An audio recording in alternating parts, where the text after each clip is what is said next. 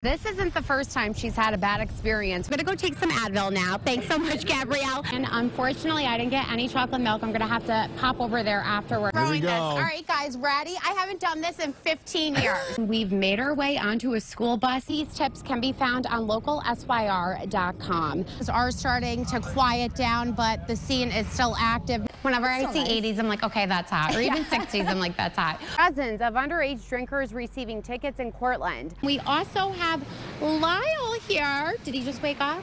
And next in sports, here from Boeheim's Army, Blink Fitness expects to see a boom in business. What can people expect today for Law Enforcement Day? Just take a look at how massive these tree limbs are. Where's the fire? Oh, there it is. Okay.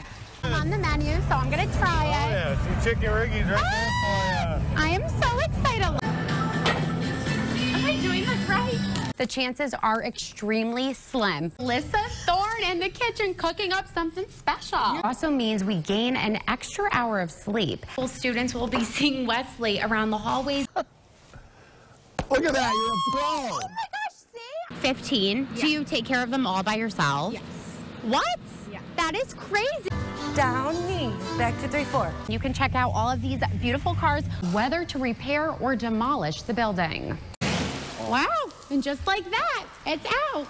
This is obviously the old-fashioned way, right? Anyone can play the game. All you need is a Turning Stone Rewards card. Live at the State Fairgrounds, Ashley Cafaro, News Channel 9. Well, thank you so much, and that's our report tonight. We'll see you right back here at 11 o'clock. Have a great night, everyone.